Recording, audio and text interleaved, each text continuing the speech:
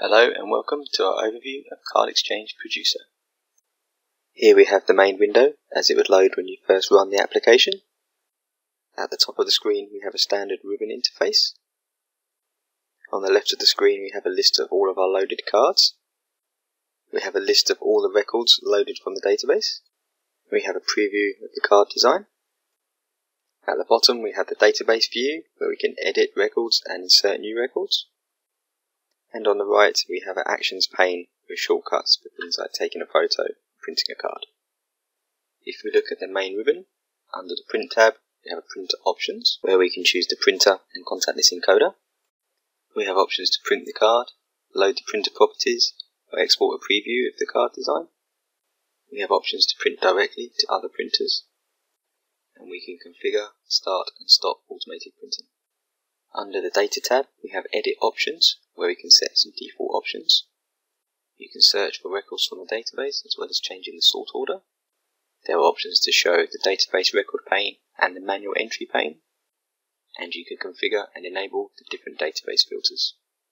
Under the Photos tab, we have options to set the default camera, and also enable the image editor and automatic face recognition. There are also buttons to take photo, import photo from file, and some other basic options such as editing photo, copying and pasting. Under the Sanctions tab, we have signature options where we can select the signature tab being used. And we have actions where we can capture signature, import signature from file, and again some basic options such as editing the signature, copying and pasting. Under the Biometric tab, we have biometric options where we can select the reader. We can click on Enroll Biometric to scan a new fingerprint. And we can also click on Verify to scan the fingerprint and show the photo from that record. Under the ID Scan tab, we can again click on Options to select the ID scanner being used. And we can scan the document or remove the document if it's no longer required. Under the Configuration tab, we have some advanced options where you can enable advanced mappings and set things like the maximum image size or contactless encoder positions. We have the Card Manager where we can manage the card templates. We can click on New Card to start the Create a Card wizard, and we have options to export, import and duplicate templates. We can load the card designer to edit the card design, and we can load the database setup wizard. And we can enable and configure the logins feature to set up permissions for individual users or groups.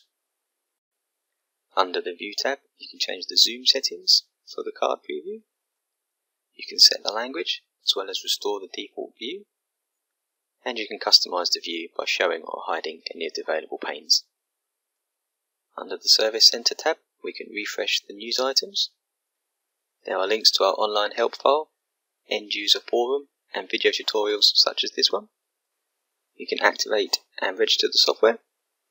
You can compare editions on our website, and you can see information about CardExchange such as the installed version and the edition. Thank you for watching. You can find our tutorials on our website, CardExchangeSolutions.com.